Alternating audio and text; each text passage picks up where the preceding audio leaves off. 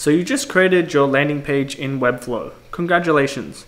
But what you notice just before you publish your site to the world is that when the user clicks onto specific items in your navbar, it actually just scrolls just a bit too low. So what I mean by this is when I go in how it works section, you may notice that there's not much spacing at the top. And if I go back to the home section, it's just scrolling far too low and it's cutting off the images right here on the right hand side.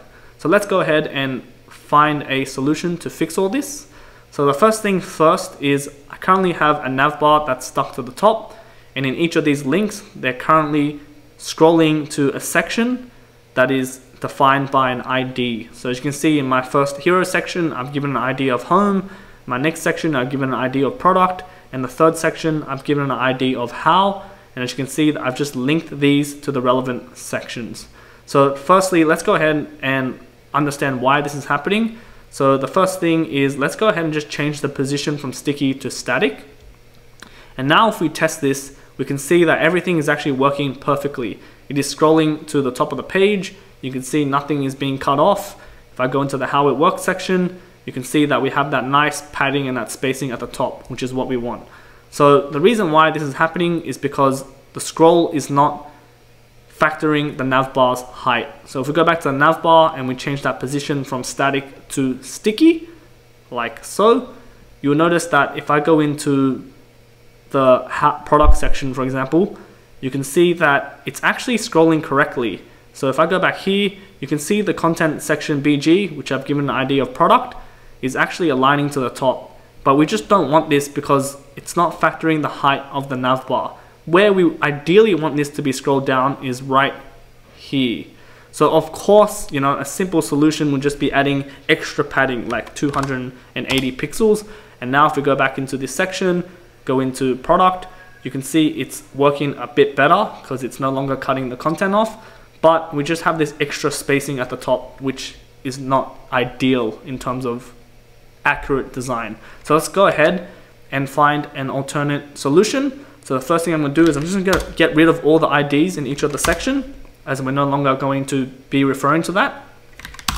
And just to give a really good understanding of the solution that we're going to be doing, I've just made sure that the navbar is set to a height of 140 pixels purely for demonstration purposes. So just keep that in mind, that this navbar is 140 pixels. And what we're actually going to do is we're going to create a div block.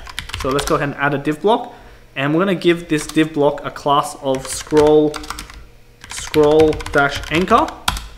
And in this scroll anchor, what we're going to do is we're going to go ahead and change position from static to relative, which allows us to add a negative margin at the top of 140 pixels.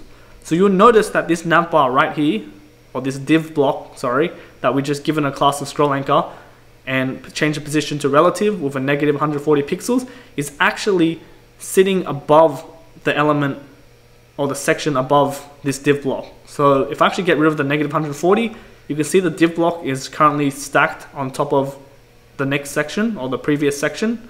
But if you put a negative 140 pixels, it actually goes into the previous section almost. And this is what we want to do in order to cater and fix that navbar scroll solution that we just had. So by adding a scroll anchor now, we can go ahead and just add this above the section that we want. So let's just go ahead and put this above the header section. And let's go ahead and duplicate this and put it above the second section. And we'll go ahead and duplicate this and put it above the third section. And now we can go ahead and just give it some IDs. So this section is home. The next scroll anchor is product. And the third scroll anchor is how. And now if we go back to the navbar, we can actually link these to the section, home, product, and how. And now if I test the website, you'll see if I click onto product, it perfectly scrolls to that orange section, now catering for the navbar height. In this example website, it's 140 pixels. So you can see this is an easy solution to fix that problem of the navbar scrolling just a bit far too low when you click onto the nav links.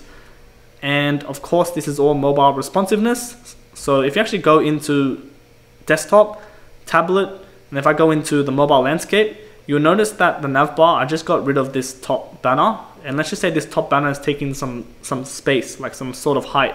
So if we actually go back into mobile landscape and click into the navbar, you can see that I've set the height to 100 pixels now from 140 pixels. So what we can do to compensate this is just simply go into the scroll anchor and just change that from negative 140 to negative 100 pixels.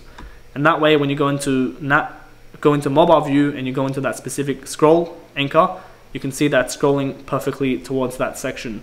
So that's how you overcome this issue. Hope you found this tutorial helpful, and I'll see you in the next tutorial. Thank you guys for watching. I hope you found this video helpful. If you did, please leave a like and a comment. And if you want more Webflow videos and design videos, make sure to subscribe and hit the bell notification. I'll be releasing new videos every week, and I'll see you guys there.